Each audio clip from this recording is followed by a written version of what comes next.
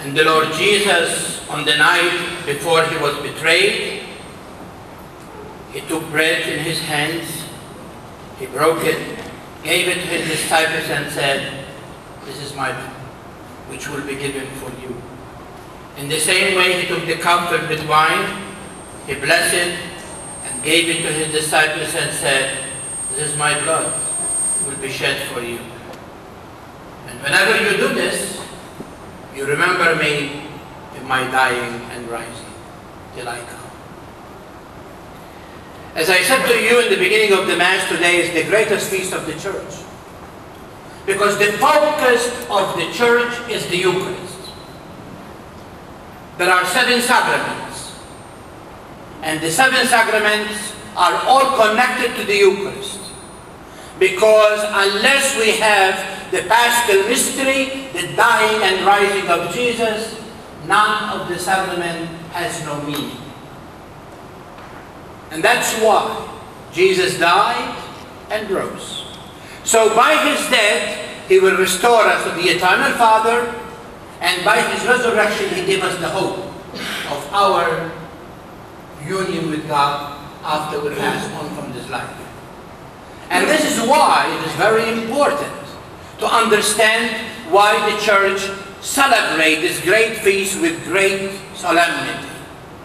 Because on Holy Thursday, the Church cannot celebrate this feast due to the fact that we are about to see Jesus going to Calvary. And so the Church enters into a mourning. And there is no time for celebration. And the Church transfers this feast now so that we can publicly and really with great solemnity honor Jesus, who remained with us in the sacrament of the order.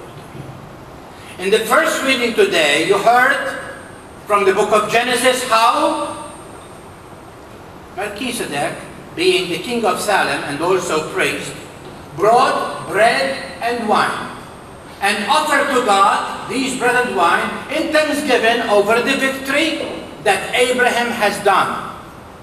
And that was the foretaste of what Jesus is going to do when the same bread and wine is going to be in the hand of Jesus at the end of his ministry and offering to God as a thanksgiving for what he is about to accomplish and for the redemption of the world.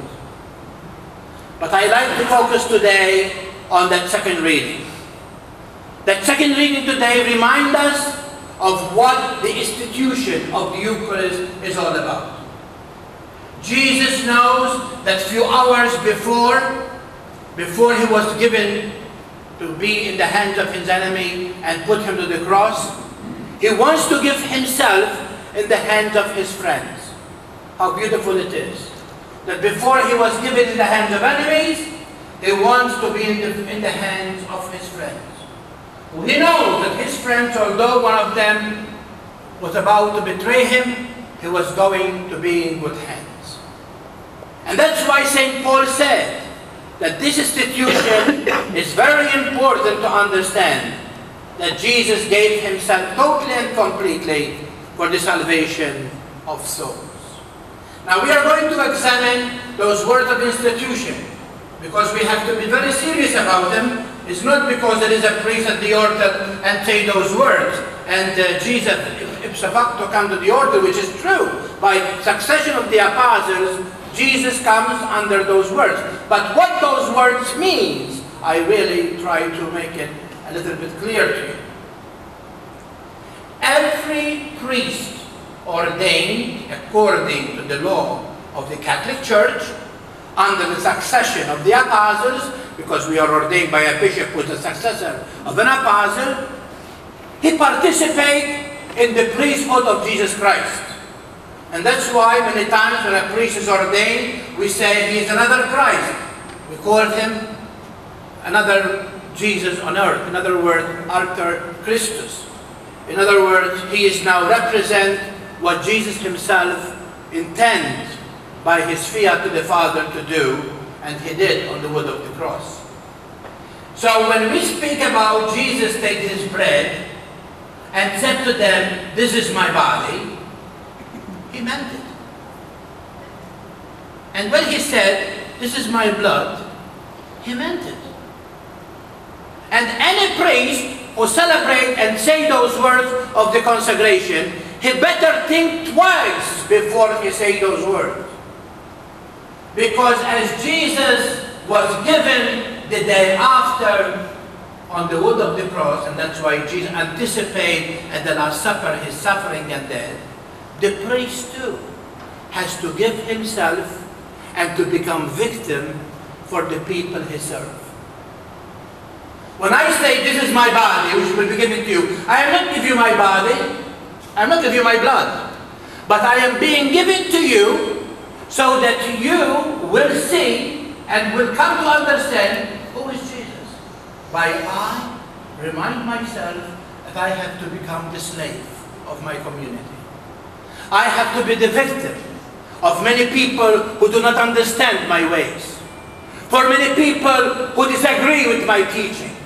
For many people who laugh at my stance of faith where I stand. And that's why he become alter Christus. If you want to follow me, take up the cross. And there, at the very cross, we come to identify ourselves with Jesus Christ. And the priest really need to understand that he has to give himself totally and completely to the serving of his community. And that's why many times we find priests being tortured by people, and sometimes we see even communities, they do not like the style of this individual, and so on and so forth. Because that priest become alter Christus. He become victim. And that's what Jesus is.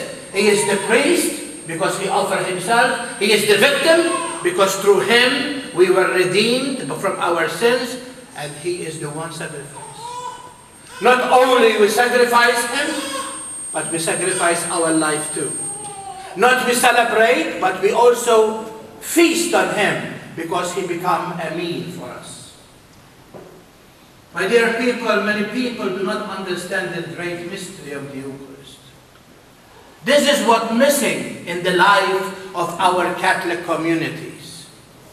That's why we have so much divisions, and our people does not have no purpose of living. Everything is booze, drugs, pleasure, money.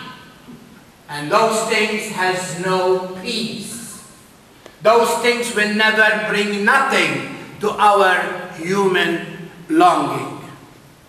If our families understand that Sunday liturgy is the focus of their being together, we will see our doors being pulled by people early in the morning to rush